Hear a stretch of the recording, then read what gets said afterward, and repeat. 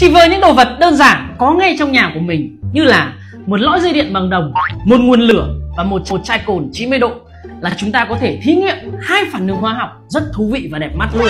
Cụ thể như nào? Cùng theo dõi trong video rồi nhé. Đầu tiên thì mình sẽ đốt đèn cồn này và sẽ đổ cồn ra cái cốc nho nhỏ này.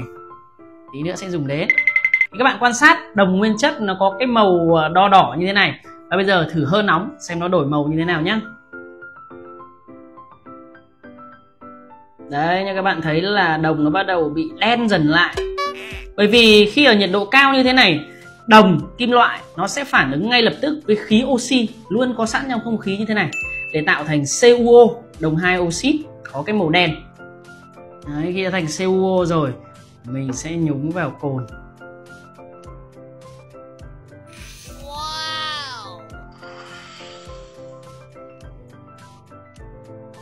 Đấy, các bạn thấy nó trở về ngay lập tức thành kim loại đồng có cái màu đỏ y như ban đầu luôn.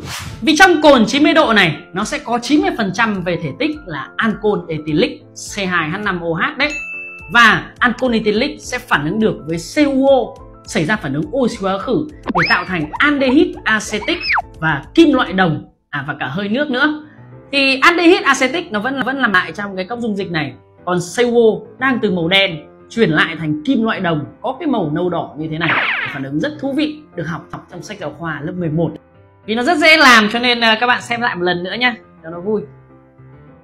Và cái phản ứng tiếp theo với ancol ethylic thì mình phải thực hiện luôn khi nhiệt độ nó vẫn còn đang cao như thế này. Mình nhúng vào phát.